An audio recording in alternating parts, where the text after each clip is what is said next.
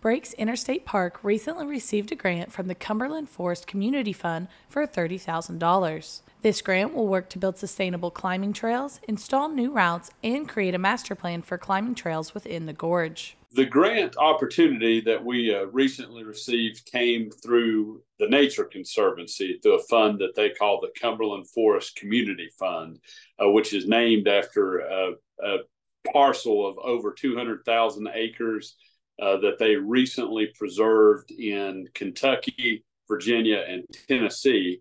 And they make royalties off of this land that they preserved from old gas wells, things like that.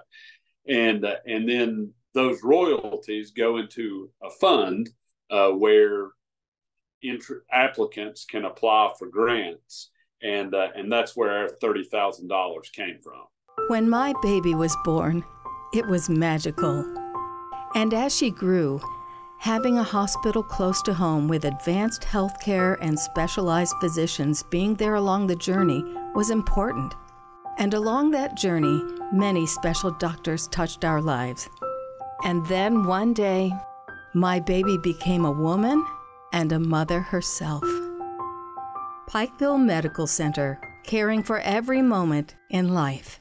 Since the park began hosting climbers in 2015, nearly 400 climbing routes have been established, along with a guidebook of the trails. The importance of public land really came, I think, into focus for everybody during COVID when people couldn't go anywhere else. And, that popularity has actually continued even after everything opened back up. So, preserving these natural places for people to come and hike, be active in the outdoors.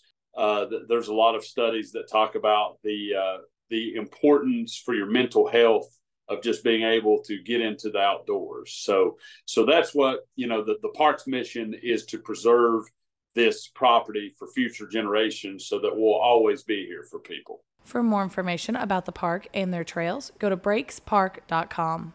Reporting for Mountaintop News, I'm Brianna Robinson.